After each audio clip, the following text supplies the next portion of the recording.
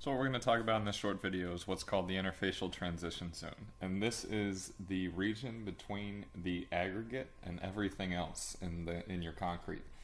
So the reason the interfacial transition zone, or the ITZ, is so important is this is one of the weak points in your concrete matrix.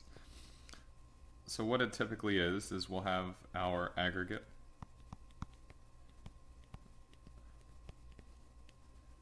and you'll have the rest of your concrete, which is made up, of your lasagna, CSH, and whatever else you have out here.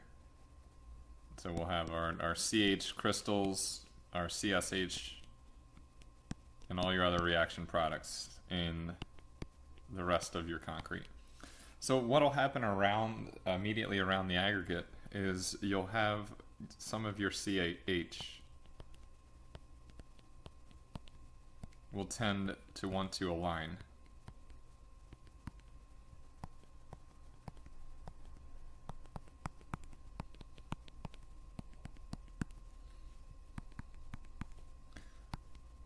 So our CH and our CSH. And if you can remember, our CSH is what gives us our strength.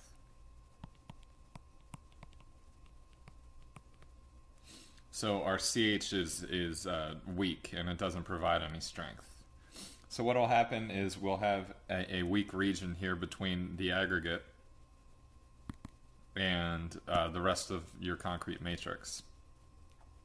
So this zone here is typically called the ITZ, and it's a weak link in your matrix.